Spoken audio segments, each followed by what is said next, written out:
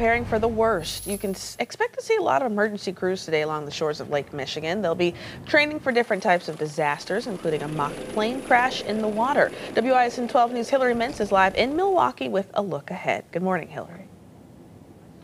Good morning, Melinda. You know, if you've flown in or out of Mitchell International, you know that you go right over the water. And while you hope and you pray you make it to that runway, well, emergency crews just want to make sure that if anything were to ever happen, a plane would crash right off the shore here of McKinley Marina, they need to know how to get to you in time and save you, hopefully. Now, the mock mask rescue starts at 8:30 this morning and is expected to last about 2 hours.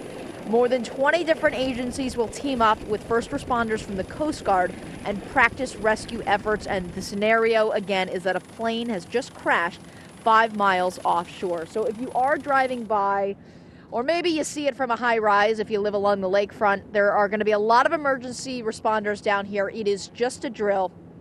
But now I want to go up to Matt Salemi in News Chopper 12. Matt, some South Shore communities also going to be participating in these rescue training efforts.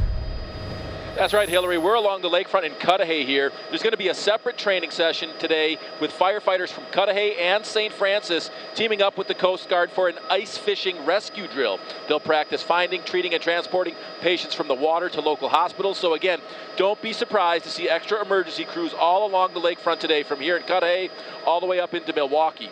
Live in News Chopper 12, Matt Salemi, WISN 12 News.